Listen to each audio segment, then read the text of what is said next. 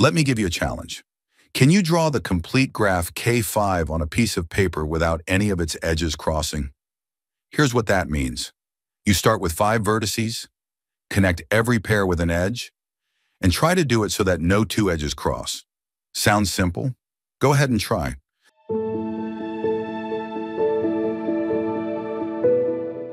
But here's the twist. No matter how hard you try, you'll always end up with at least one pair of edges crossing. And the same goes for another graph called K33, the complete bipartite graph with 3 vertices in each group.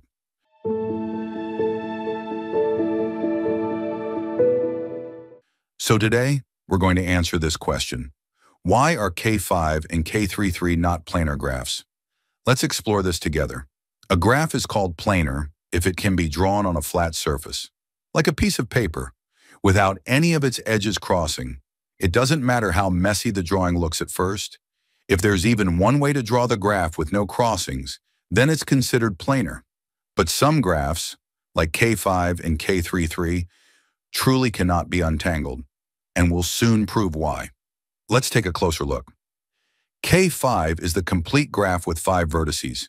Every vertex is connected to every other vertex. That means the number of edges is 5 choose 2, which is 10. K33 is the complete bipartite graph with 2 sets of 3 vertices. Each vertex from one set is connected to every vertex in the other set, so it has 6 vertices and 9 edges. Can these graphs be drawn without edge crossings? Let's find out.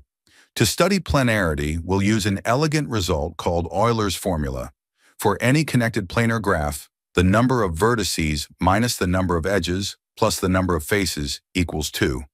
That is, V minus E plus F equals 2. Let's see this formula in action with 2 examples. Example 1, a triangle.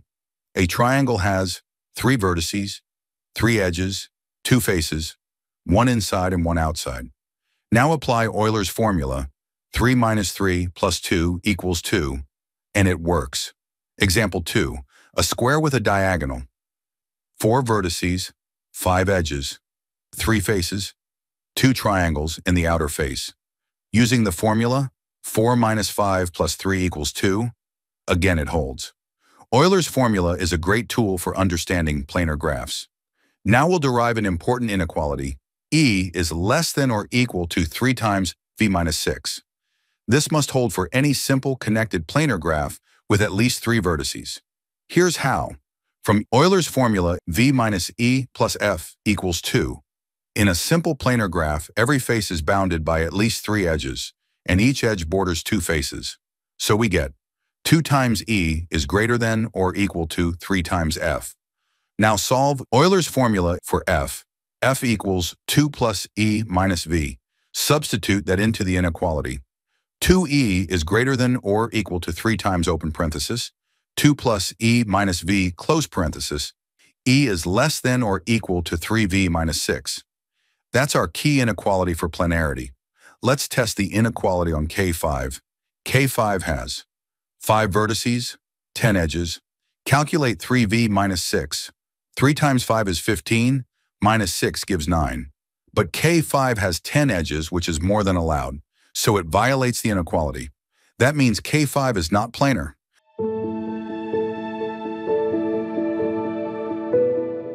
Now for K33, it has 6 vertices, 9 edges. Since K33 is bipartite, it contains no triangles, so every face must be bounded by at least 4 edges. This gives a stronger inequality. 2E is greater than or equal to 4F. From Euler's formula, F equals 2 plus E minus 4. Substitute values. F equals 2 plus 9 minus 6, which is 5. Now check 2 times 9 equals 18, 4 times 5 equals 20. But 18 is less than 20. Contradiction. That means K33 is also not planar. These 2 graphs, K5 and K33, are the smallest non-planar graphs. They form the foundation of a deep result called Kuratowski's theorem. A graph is non-planar if and only if it contains a subdivision of either K5 or K33. So if one of these shows up, even in disguised form, The graph is not planar. Thanks for exploring this with me. If you enjoyed this elegant reasoning, don't forget to like the video, subscribe, and stay tuned for more beautiful mathematics. Until next time, keep exploring and keep your edges clean.